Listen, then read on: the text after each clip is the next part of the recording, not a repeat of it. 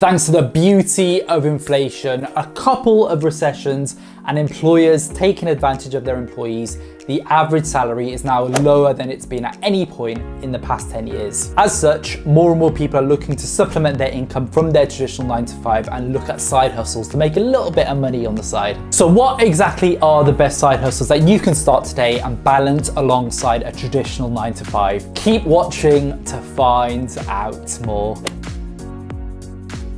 What's going on, sales family? It's Spearhead from Sales Unveiled once again, helping slash through all the misconceptions around sales, business, side hustles, and of course personal development, and giving you the practical advice that you need in your day-to-day careers. As good as sales jobs are at getting a nice juicy commission check every single month, the truth of the matter is that unfortunately it's not exactly guaranteed. Passive income, side hustles, or even just earning a few extra pennies on the side is now more popular than ever before. All that despite all the cringy phrases out there like F you money or make money while you sleep. I need a shower after saying that. Now, your boy has succeeded and failed many times at earning a side income. So in today's video, I'm gonna break down 3 of the most popular side hustles out there, go into whether I recommend them or not, and if you can do them when you're working a traditional job. Blogging! Easily my favorite side hustle on this list has to be blogging. For those of you living under a rock, a blog is just basically a website that you'll set up that will cover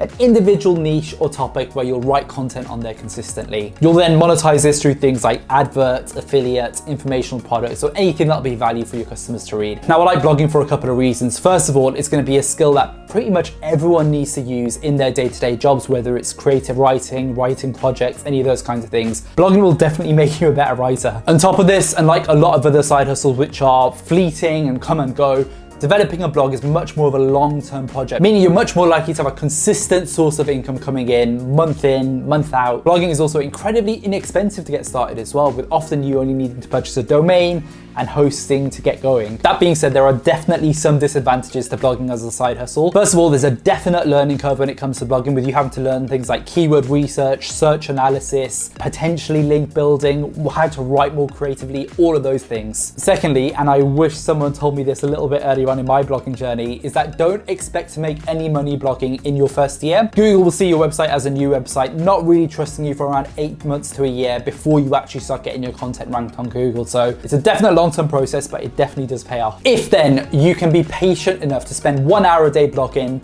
writing 2 to 3 blog posts a week on really well-researched topics for you to go after, blogging is definitely going to become a fantastic option for earning a consistent long-term side hustle income. I'm going to give blogging 8 for heads out of a possible 10. Now, I appreciate a lot of the videos on this channel have been very much sales focused, but if you're interested in more videos around me talking about blogging, any of these other side hustles, please do leave a comment down below.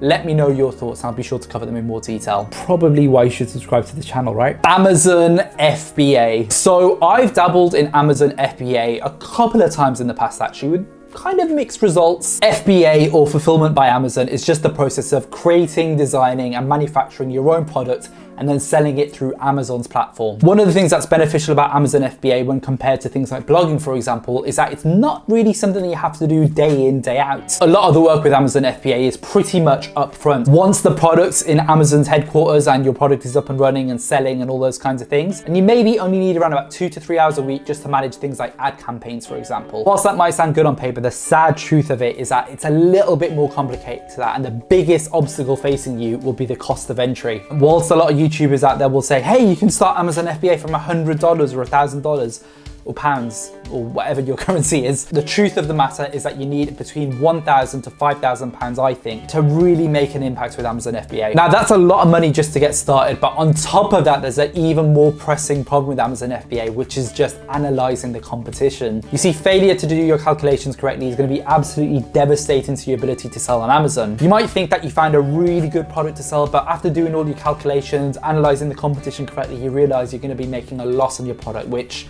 can definitely happen. I'm gonna give Amazon FBA a solid 6 out of 10. Day trading. Going to be honest, guys, I have very little experience with day trading, forex trading, any of those kinds of things. So huge Warning, disclaimer here, don't really believe this guy when it comes to that kind of stuff. That being said, I do know a couple of friends who actually do this on the side, and by far this is easily the hardest side hustle to get started with if you are working full time. Not because it's overly difficult to master, I mean in my opinion I think anyone can master anything with enough time and patience, but because you need to assess the market for hours and hours on end, basically eating into your workday. Kind of difficult when you're working a 9 to 5, right? On top of this, from what my friends have told me, you need to invest a significant amount of money before you make any real amount of money there as well, which defeats the purpose of a side hustle. You'll also need to spend about a year's worth of training just to be familiar with the platform and the techniques and tips and tricks and all those different kinds of things that come with day trading before you'll feel comfortable spending $1 of your own money. I'm gonna give this a lowly 3 out of 10 if you're working full time. If you're working part time or you only do shift work or something and you've got the time free, then this might be a viable option for you, but I can't really recommend it for most people.